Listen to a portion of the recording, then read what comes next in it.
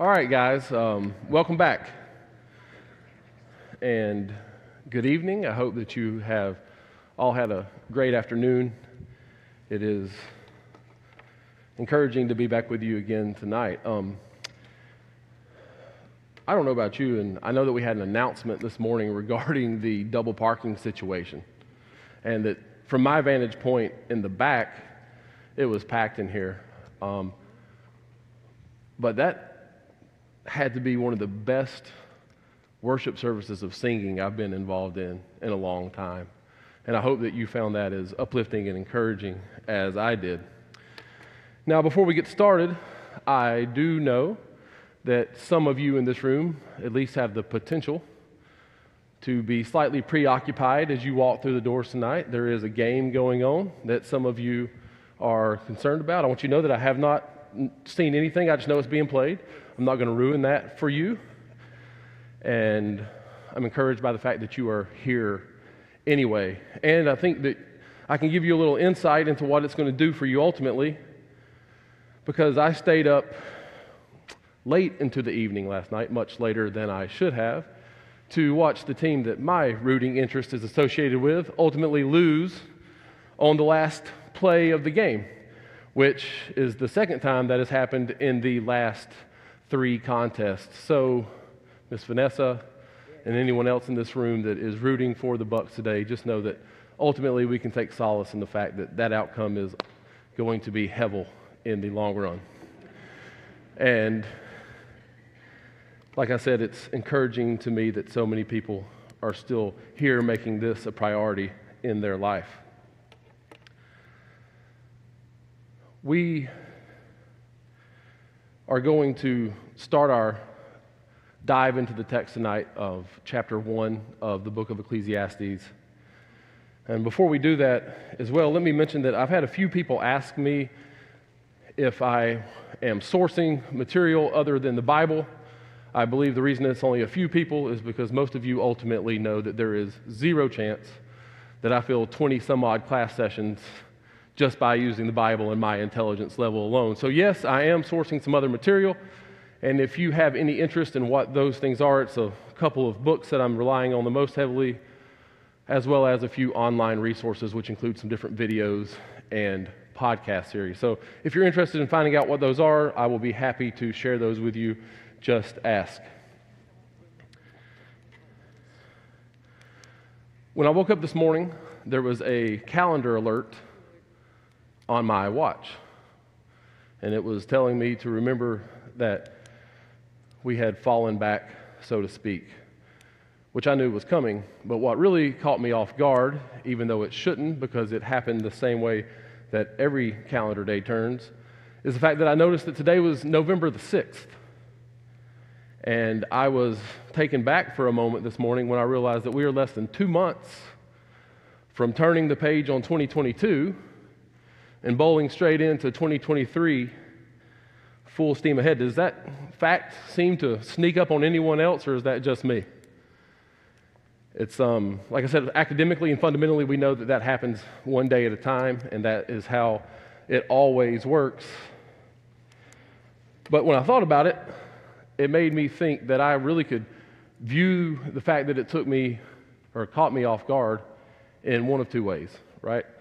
So the first way that I could view that is of saying that we're all familiar with, that time flies when you're having fun, right? Time flies when you're having fun. So while 2022 has certainly had some challenges, overall it's been good to me, and I hope it has been good to you, and that is the way in which I believe I'm going to choose to embrace the fact that I was caught off guard by it being November the 6th, because the other common way in which we describe that phenomenon is time really flies by as you get older, right? And I just don't want to come to grips with that reality, at least not yet anyway, even though it seems to be hitting home more and more every day. So, as I said, we're going to start in chapter 1 tonight. We finished our introduction and overview, and I do thank you for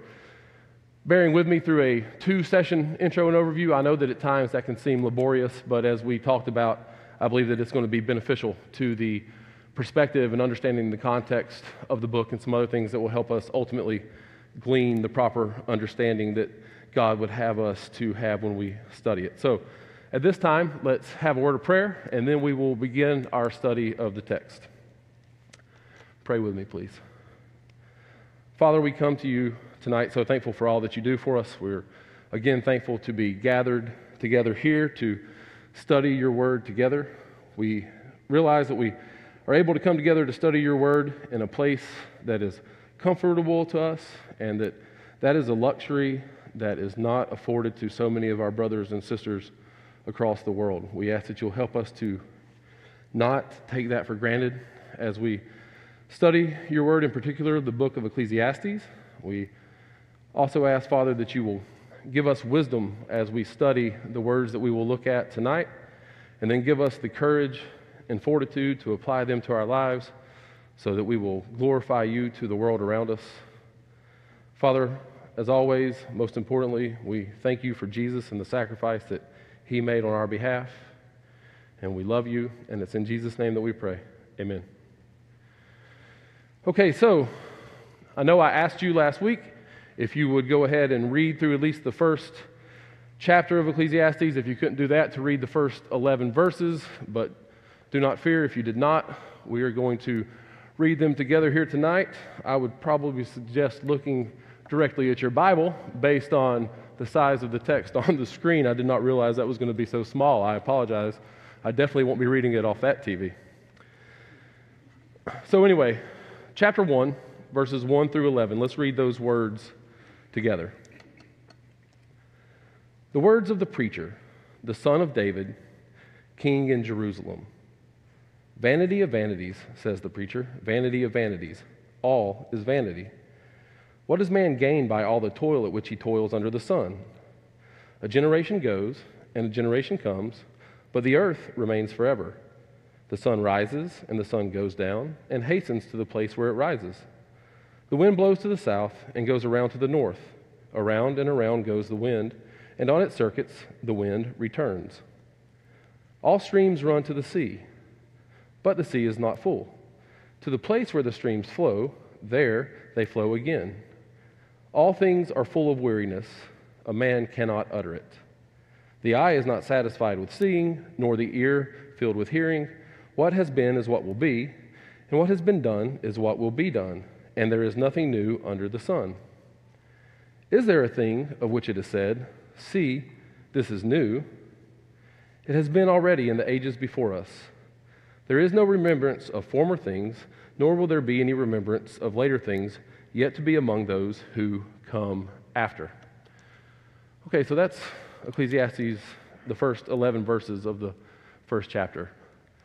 So let me start by just asking you this simple question.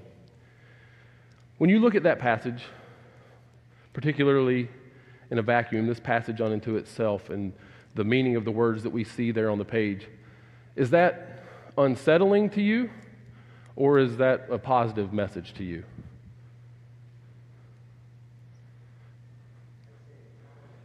Positive? Why so, Arthur?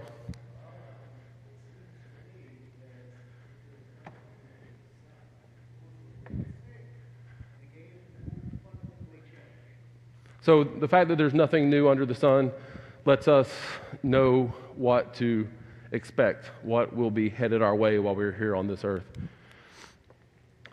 I can see that. Anything else? So while I agree in part with what Arthur is saying, I will tell you that also when I look at this passage of text, that it is unsettling to me in a few different instances, and these are what those reasons are. One, starts off with this concept of everything being hevel, this word that we've discussed at pretty good length over the past 2 classes. And then, as Arthur said, it goes into this poem, really, of why or how things in nature are cyclical and how things remain the same. But then it goes on and it ultimately compares ourselves to those same patterns. And then it tells us that with the fact that there is nothing new under the sun, that things that have been forgotten, and the things that are current in this present time will also not be remembered. Now, I do believe that the last thing there I mentioned that we find in verse 11 is what makes it ultimately unsettling to me. I think that verse 11 is where we see the positive nature of the things are what we can expect to an extent turn a little more ominous. But in this opening passage of Ecclesiastes, we have really the author's foundation of what he's going to lay out before us for the remainder of the book. As we talked about previously, verses 1 through 3, we see this idea of Hevel and everything being Hevel. And then we have the question posed to us that what does man gain at which he toils under the sun? And let me stop here, since this is the main theme of the book, and I don't think that I explicitly said this over the last two classes, that this phrase, under the sun, that we see coupled with the concept of Hevel so many times over and over, while I do believe it is referring to our location, our actual presence here on earth, physically being under the sun, I think it also serves as a reminder to say that we are this side of eternity. I think that is an equally important fact that phrase is referencing to keep things in the proper perspective. But after these first three verses, which we're told that things are Hevel, and then we are posed the question that what do we gain at our time from our labor this side of eternity, we get verses 4 through 11, which are going to give us some insight into what the teacher believes the answer to the question posed in verse 3 actually is. And we're going to spend tonight and Wednesday night unpacking all of these different things and working our way through this first section of text in Ecclesiastes. So I want you to think about something with me for the next few minutes. Who in here, just with a slight raise of hand, can recall ever seeing a child, particularly probably a toddler, somewhere between the ages of 2 and 4, I don't know what the exact technical classification of a toddler is, but someone in that age range, entering into a world that they had seemingly conjured up solely in the imagination in their mind, or possibly remember doing that yourself as a kid. And so for a little more clarification on what I mean by that, let me give you an example. As most of you know, I have a 2-year-old daughter, Sloan, and a 3-year-old daughter, Kava. So I get to see this played out every single day. And for those of you in the room who have kids, you know that when I say every single day is 100% what I mean. There is no mincing of words there. So when I come home from work, without fail, I'm greeted in one of 3 ways. I pull into the driveway, and by the time I open the door to my truck, both girls are there to greet me and welcome me home. Sometimes I guess they're a little more preoccupied, and I don't get that same greeting until I open the front door. But undoubtedly, 90% of the time, one of those 2 things is coming. And just as an aside here, if you do not yet have children of your own or have never had children of your own, that is one of the small joys that makes parenting 100% worth it. What a gift that is to see someone come up to you with complete, unadulterated joy and exuberance just because you've stepped foot back in the same vicinity as them. And then the third way in which I get greeted is sometimes I get home and I open the truck door and they're not there. And I go into the house and they're not waiting there for me. And as it turns out, I am smack dab in the middle of a game of hide and go seek in which I am the seeker that I did not even know that I was participating in. But either way, when one of those three things has happened, my oldest, Kava, without fail, poses two questions to me. The first question she always asks is, Dad, are you going to get cozy? Because she knows that there is zero chance that I'm going through the remainder of my 4 to 5 hours with them that day, whatever it may hold, wearing jeans and a button-up. Not going to happen. So I go change clothes. I get into what she refers to as my cozy clothes. And as soon as I come back, she says, Dad, do you want to play? And I think most of you in here know that unless something is extremely pressing, the answer to that question is yes. Of course, baby, I would love to play. So then we go down this rabbit hole. We usually start off and we play family, and this is Kava and myself and Sloan, and Savannah's usually excluded because she's had a long day with them already. And to those of you who have ever been a stay-at-home parent, let me tell you that I don't know how you do it. I am extremely impressed, and I'm glad that I get to partake in this to at least give Savannah a little break every day when I get home. So we play family. What that entails is Kava saying, okay, I'm the mom. Then she tells me, Ryan, or Dad, she doesn't call me Ryan, just in case you're wondering. She says, Dad, you're the baby. Sloan, you're the baby. And so that's what we do. She will have us play games.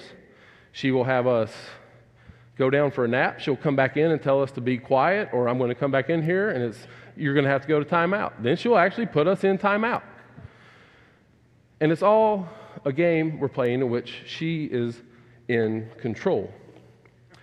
And then immediately, as soon as we're done playing family, whenever her mind has exasperated all the possibilities that we can play in that part of our day, she says, okay, Dad, go get in the car. Now that means go sit on one of our two couches.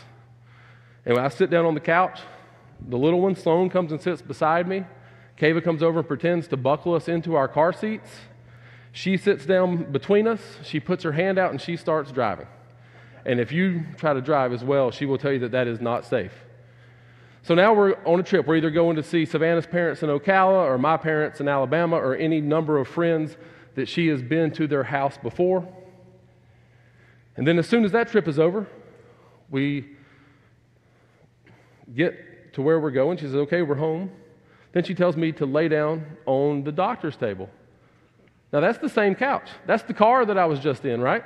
So I lay down on the couch and I'm at the doctor's table or I'm in the hospital. And usually, thankfully, it's just a minor cut that I have to get treated. And I get a Band-Aid and I'm on my way.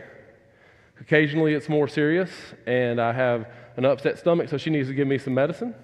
I have had my foot amputated multiple times. And most impressively, she has done a full-on head transplant. So if you ever think you are in need of one of those, I have just the person for you. But that list goes on and on, right? We may go to the zoo. She may be a teacher. Whatever the case may be, she has conjured all of these things up using her imagination. These things are taking place in a world of make-believe that she is the creator of. Now, sadly, at some point, I know that probably one at a time with these things, and some of these things have probably already started to take place, she's going to get a cruel dose of reality. There is going to be some reality checks involved with these different things in her life.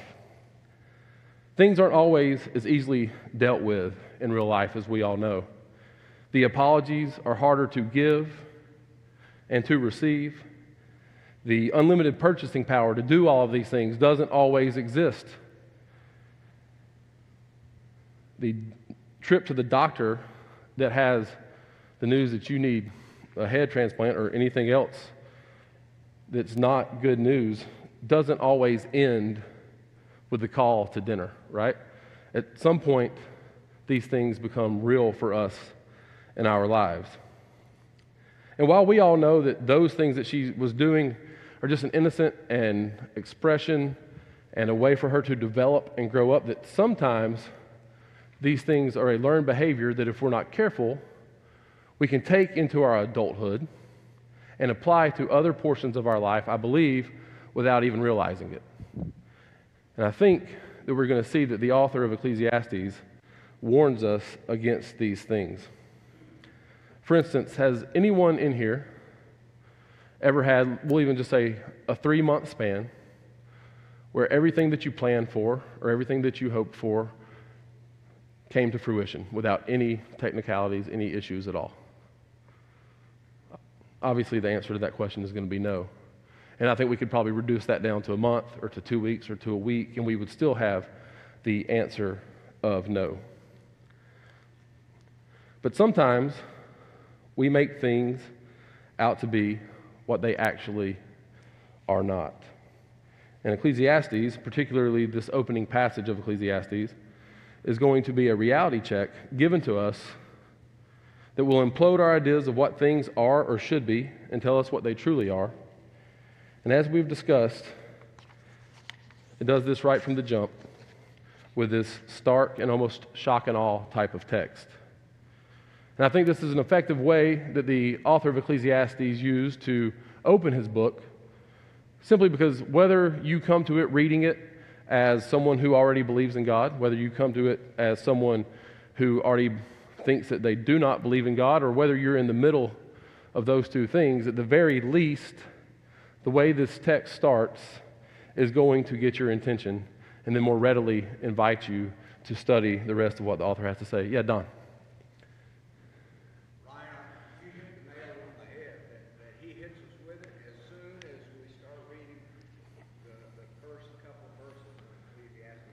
Vanity of vanities, all is vanity. Now, all is vanity. That includes the good activities of life as well as the bad activities of life. All is vanity. And he gets into that a little bit more in chapter 1, talking about wisdom and so forth.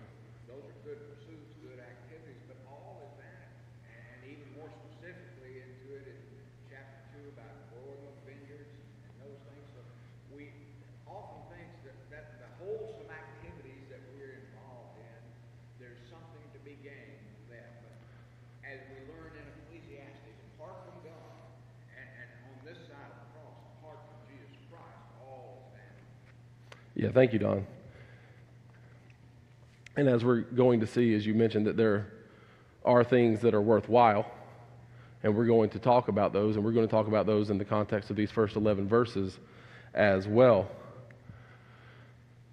But first I want us to look at the context, because we know that the title of the class is Beyond the Hevel, and we spent a fairly extensive amount of time over the first 2 class periods discussing what Hevel is. So I would like for us to take a little bit of time tonight to look at the context in which this term is being used in the opening of this book. The context of Hevel here seems to be pointing to how fast our lives can go by. Very similar to the conversation we had a little while ago about the fact that it's already November 6th, that things can come and go in an instant.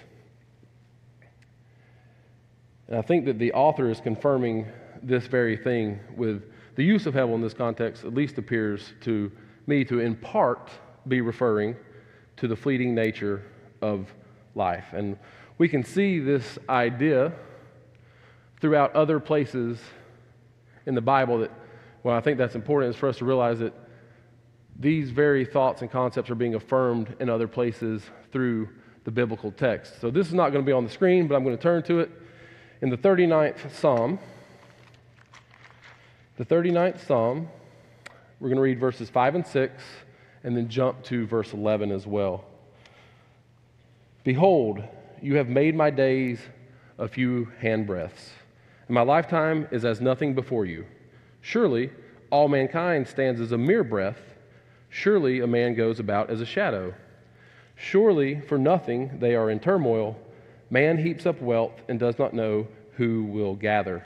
And then jumping down to verse 11, when you discipline a man with rebukes for sin, you consume like a moth what is dear to him. Surely all mankind is a mere breath. I think that we can see how that is pointing to the fleeting nature of this life. And we can have that reaffirmed again in the 144th Psalm. In the 144th Psalm, starting in verse 3, we're going to look at verse 3 and 4. O Lord, what is man that you regard him, or the Son of Man that you think of him? Man is like a breath. His days are like a passing shadow. I think what we can see through these verses, as well as the text that we read in Ecclesiastes and what we're going to continue to see in Ecclesiastes, is when it comes to life, it's almost as if we look at it and think, well, there it goes. That's how quick it goes by. That we are born, we live, we die, and it all happens so quickly. And I think that that's the point that is coming across here. And while this can speak to our entire life, our entire existence, I also think that this can speak to individual parts of our life or characteristics of our life or periods in our life. For instance, in Proverbs, the 31st chapter, I believe, verse 30, we're told that charm is deceitful and beauty is fleeting. It's here and then it's gone. Now, I don't know how much you knew about Joan Collins, but I will tell you that I, without question, know that I subscribe to a different theology than Joan Collins did, but some things are just that apparent. Joan Collins summed up a very similar thought. She said, the problem with beauty is that you were born rich and become poor. You have it, and then you don't. At least in part, I believe the book of Ecclesiastes is a thesis on the manner in which our life is but a vapor. We are here for a minute and then gone forever the next. And I think that we can see that reiterated in the book of James, in the 4th chapter. You don't have to turn there, I will read it for you. But in James chapter 4, I'm going to read starting in verse 13. Come now, you who say, today or tomorrow we will go into such and such a town, and spend a year there, and trade and make profit. Yet you do not know what tomorrow will bring. What is your life? For you are a mist that appears a little time and then vanishes. And if we stopped right there, I think we could agree upon the fact that James is pointing out that our life is fleeting, just as we saw in the 2 different Psalms that we looked at and in Ecclesiastes. But what's interesting, and will lead us into the next portion of our discussion tonight, is that he's also going to talk about that not only is your life here and then gone, but ultimately, we're not the ones that are in control of our life. That control of our life will elude us. Let me read the last portion of what I read, and then I'm going to continue. Yet you do not know what tomorrow will bring. What is your life? For you are a mist that appears for a little time and then vanishes. Instead, you ought to say, if the Lord wills, we will live and do this or that. So I think it's important to note that not only in this text can we affirm the fact that our life is fleeting, we can also see, as we're going to talk about, that Ecclesiastes is referring to as well, that our life will be elusive and be uncontrollable. But I believe that this also points to the fact that everything is not meaningless. That's not the way that this phrase is being used through Ecclesiastes. I think we can see that in Ecclesiastes itself in multiple places. One of those places would be in chapter 4, where I think it's in verse 6. We're going to talk about it in a couple weeks, so I'm not going to turn to it now. But we see that one thing is clearly better than another. But as we see in James, is keeping all those things and what they mean to us in the proper perspective. Before we go on to this elusive nature, is there anybody that would like to say anything about Hevel here and how it is referencing that the fact that our life is fleeting? Yeah, go ahead. Oh.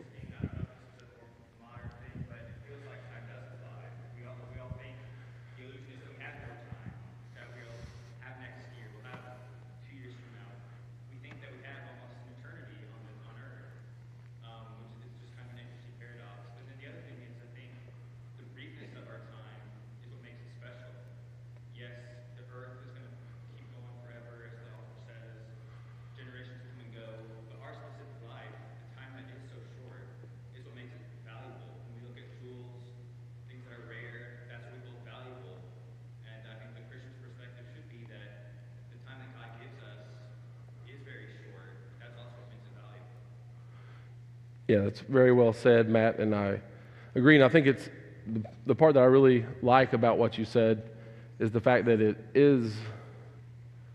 can seem, like I mentioned earlier, that it just flew by, but sometimes when we're in the moment and we're making plans, so to speak, for the future, we act as if we have an infinite amount of time. And we're going to talk about that more on Wednesday night for sure. Thank you, Matt. Yeah, Guthrie, go ahead.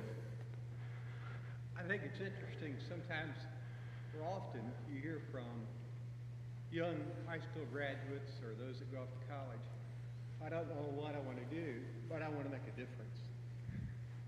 And Yeah. to contrast that here, that's, could be a very frustrating thing as a direction for a young person.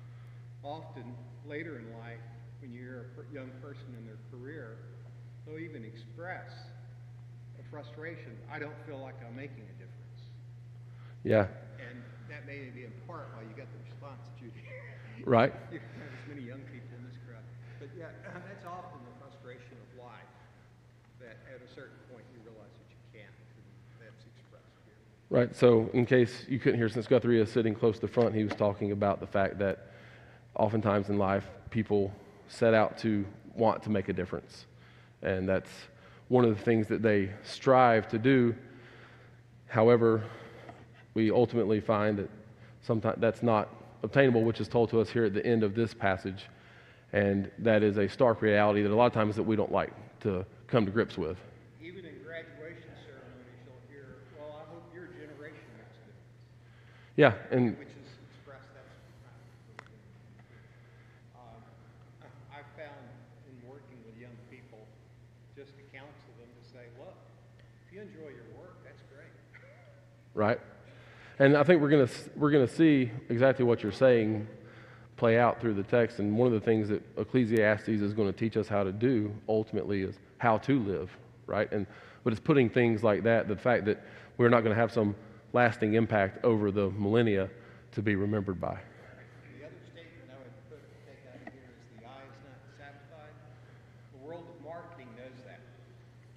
Yeah, And they know to constantly market to us, if we only had this, our life would be better. yeah. We'll get more to that, but it is a very interesting phenomenon, right? The fact that in verses 4 through 10, there's this poem that describes the cyclical nature of life and how the sea is never full, and the sun rises and it sets, and then it rises immediately back to where it was. And then it's compared to us, as you said, we're never full of hearing or seeing or speaking. And as Guthrie said, that's a well-known fact that the marketing world plays on. And it's something that being usually what they're trying to get us to do, not that any of their products necessarily are wrong in and of themselves, but how they're appealing to us sort of reaffirms in my mind exactly what we're going to read here. So not only is life fleeting or vanishing in an instant, but it is elusive as well. So I would like for us to just take a minute to consider probably the most common imagery or visual aid that has been discussed in my life when I've studied Ecclesiastes with someone else leading the discussion. And while it's common to us, I believe it does serve its purpose. So the concept of this life being elusive. And we can imagine, if you will, that you're at a countertop and someone has a candle in front of you and the candle is lit, and then someone comes by and blows the candle out, and up rises this little puff of smoke. And for whatever reason, this is the part of the analogy that always kind of threw me, but I'm going to use it anyway. You decide that you want to get a handful of that smoke and stick it in your pocket and take it home. Why you want to do that, I'm not sure, but the fact is that it doesn't matter because you're not going to be able to do that. You attempt to grab a handful, yet it slips through your fingers. Now, the fact that you can't do that, does that imply that the smoke that you're trying to grab is any less real or maybe an illusion? No. The smoke is there. It's not an illusion. It's real, and we know that. and it can't be grasped. And probably what's even more frustrating if you actually try to grab some smoke is that when you do make the attempt, it seems to make the smoke disappear even faster. That when you try to grab a hold of the smoke, it drives it further and further away. The author is pointing to the fact, in my opinion, that life will slip past our attempts for lasting significance and for control of our life and things on this earth. When we try to obtain that control, we will be sadly disappointed, just like the smoke from the candle. Ultimately, there's a chance that we come up empty-handed. To a degree, I believe that we understand through observation how the world works at large, and we're told in Ecclesiastes, these first few verses, how parts of the world work at large, and we understand that we don't understand, right? We understand that we don't know how the sea has never reached its capacity. But then we look into more specific portions of our life and then fall back into this illusion of thinking that we do have control over some things. But we ultimately can find out that these things don't always go as we planned. And as we read in James chapter 4, please don't misunderstand me into saying that I don't think we should plan for things or we should hope and dream for things. I think that we will see played throughout that that is a good thing to do, that being wise is better than being foolish. But that does not affect the fact, I should probably rephrase that. But that does not change the fact that sometimes the things that we think we can control still end up, no matter what we do, falling short in our lives. For instance, imagine someone who is in their late 30s or early 40s, and he or her has spent their life since early adulthood pursuing a successful career in whatever field it is that they choose. And they have done everything necessary to do that. They've gone to school for it. They have spent their free time learning more about that craft or that trade or their field. They have neglected things that could have been fun in their life to ultimately enhance their career. They have done tasks that others chose not to do, and not out of a sense of greed or a love of money or anything along those lines, but simply because they have a desire to provide for themselves and for their family and possibly more of those around them. So they've done all of these things, and things are going well. They've achieved the position that they were yearning to achieve. And then they get an email saying there's going to be a mass conference call this coming Monday. And when they join that conference call, they find out that their company has been bought by another larger company. And without any true analysis of what each individual current team member brings to the table, there are sweeping cuts made across the board, and that job is no longer theirs. Or you have someone who is living their life in as healthy of a manner as possible. They eat a balanced diet. They regularly partake in a workout regimen that seems to be working. They don't put things into their body that will do their body harm. And yet they go to the doctor and they get the test results. And not only is it a grim diagnosis, but it's also a grim prognosis. Or the spouse who has been married for 25 years and has a family.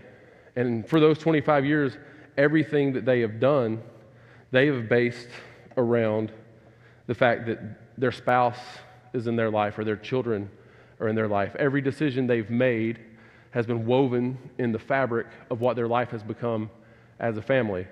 And then their spouse comes home and says, "I'm sorry, but I'm leaving," and there's nothing you can do about it.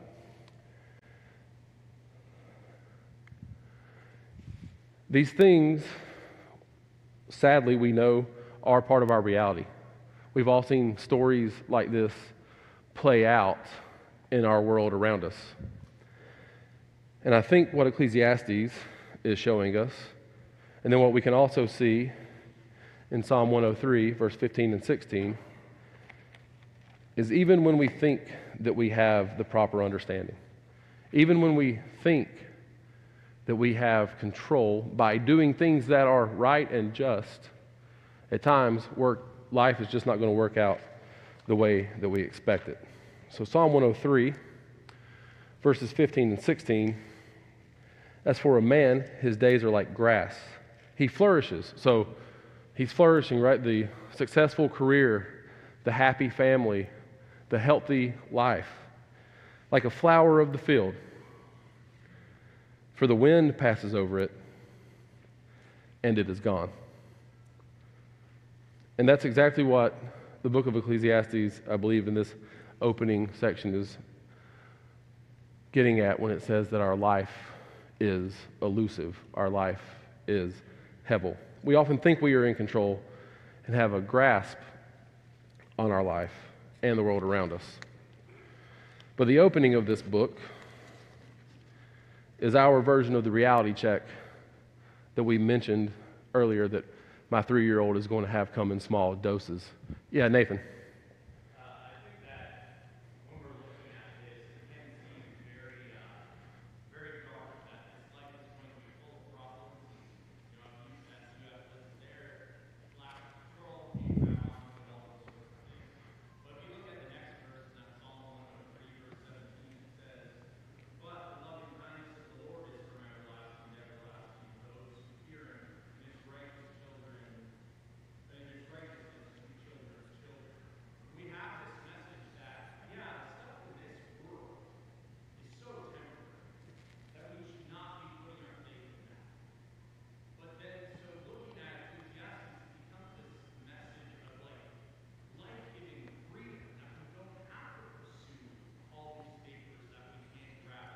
We don't have to trust in fellow men and depend on their thoughts and their thinking.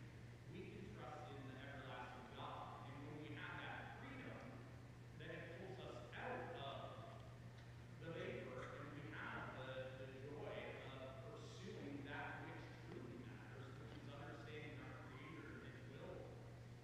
Yeah, so first of all, I know everybody can probably hear Nathan, especially since he's sitting in the back row. Yeah, louder for those in the back next time, Nathan, even though that's where you are. No, I agree, and that's exactly what we're going to see that the book of Ecclesiastes ultimately does. The book of Ecclesiastes, and we're going to get into that on Wednesday night as we read or study more in depth the remainder portion of these 11 verses. But the book of Ecclesiastes is essentially teaching us what it is to live while fearing God and the beauty that that actually is going to produce for us. So I know I heard the bell ring, so just know that this is what we're going to talk about on Wednesday night. Wednesday night, we're going to look at the repetitive nature of verses 4 through 10, or 4 through 9, and exactly what that means to us in our life. Then we're going to look at how this makes us confront our own mortality. And then we're going to look at how that ultimately gives us the foundation to live that life well lived, to live the life that Nathan is referring to. So thank you again for being here tonight, and I will see you on Wednesday.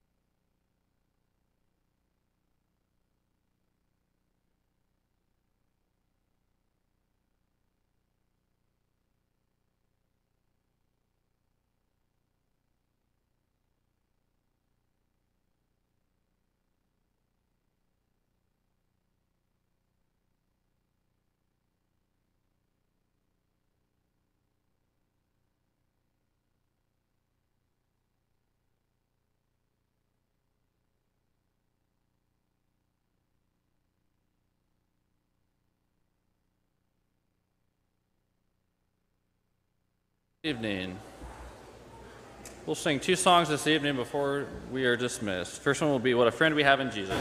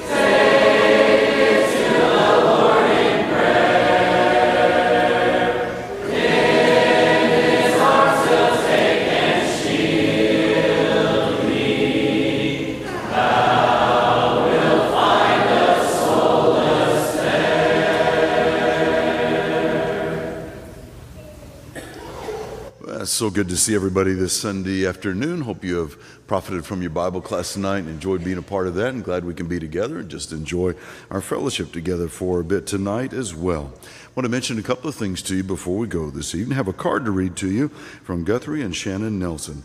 It says, "To our dear Temple Terrace family, thank you so much for all the texts, cards, plants, and flowers, and sweet words since the passing of my mom. We are blessed to have such a wonderful church family who loved my parents while they attended here and continue to encourage them and us in their latter years." Thank you again, and him, Guthrie and Shannon Nelson. We're glad that Guthrie and Shannon are safely back, and certainly have wonderful and fond memories that will endure of Shannon's mom and dad.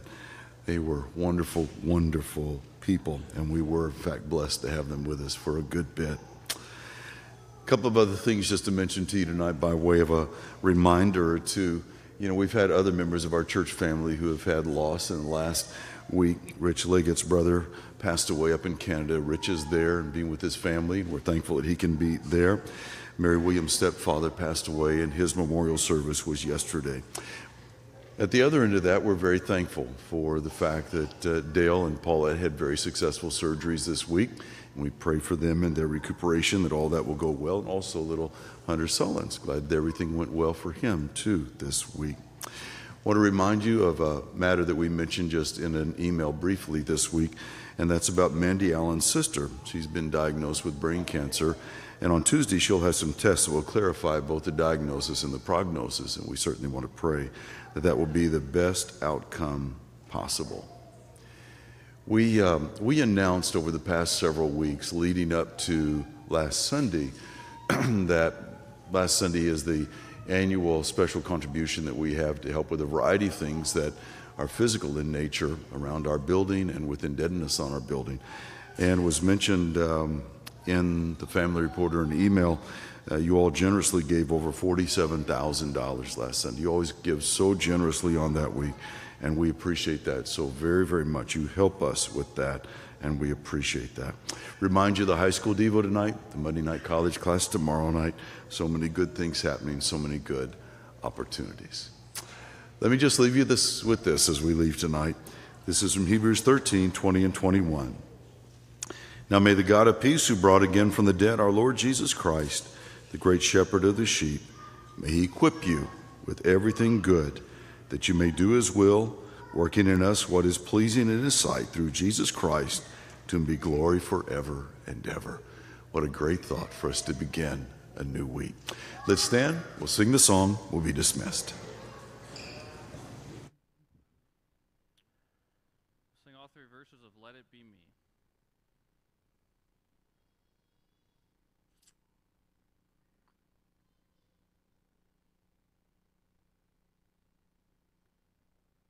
Maybe. Happen to pick a song that we've only sang once. There we go. We sang this one back at the singing night a couple months ago. I led it for the first time. I really enjoyed leading it and getting to know the song. Fell in love with the thought behind it.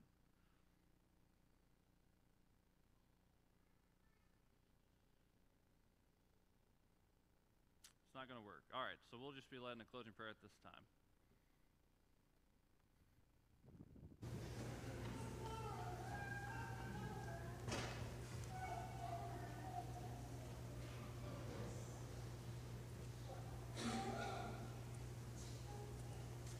Let's pray. Dear God, we thank you for this opportunity that we have been given to gather together as a church family and study your word. We thank you for this week that is before us. We ask that you help us to be good stewards of the time and blessings that we have been given. Be with us this week. Keep us safe. Help us to shine your light in this dark world. Forgive us when we fall short. And we thank you especially for your Son and his sacrifice on the cross. It is in Jesus' name that we pray. Amen.